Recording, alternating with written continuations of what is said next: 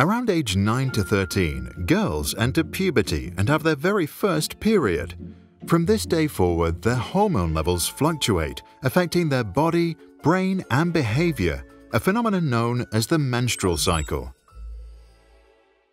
The menstrual cycle is divided into 4 phases: menstruation, follicular phase, ovulation with a fertile window, and the luteal phase. The length of the cycle is, on average, 28 days. However, for most women, it ranges somewhere between 22 and 35 days and can be regular or not. Since menstruation is a consequence of changes that happen before it, we will start our story with the follicular phase. During the follicular phase, the hormone estrogen increases steadily, and Leah starts to feel happy, is physically stronger, and is generally on top form.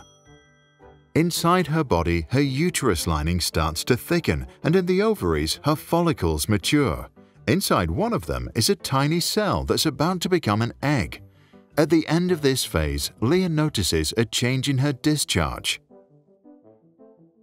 During ovulation, the ovary releases the egg, which makes its way towards the uterus and then implants itself inside the lining.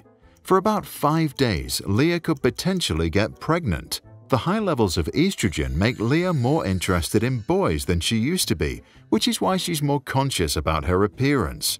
Her senses are heightened and she hears, sees, tastes, and smells more acutely. In the luteal phase, her body temperature rises slightly. Leah has more sensitive, swollen breasts and occasional joint pain, which makes skateboarding harder. Like just about every other woman, Leah can now experience premenstrual syndrome. If it's bad, she wants to be alone, feels moody, and can have thoughts that keep her up at night. If there is no pregnancy, Leah's uterus sheds her thickened lining.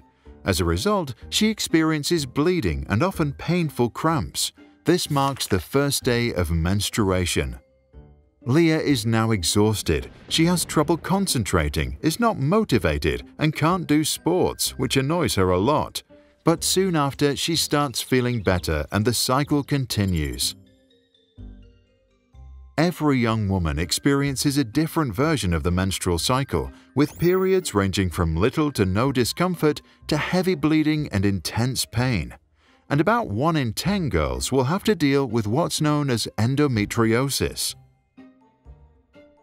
Endometriosis is a condition where tissue grows outside the uterus.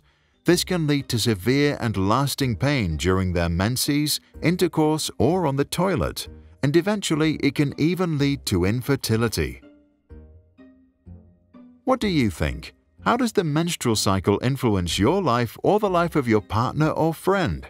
And how can society support women and girls who experience regular periods of pain and fatigue? Share your thoughts in the comments below.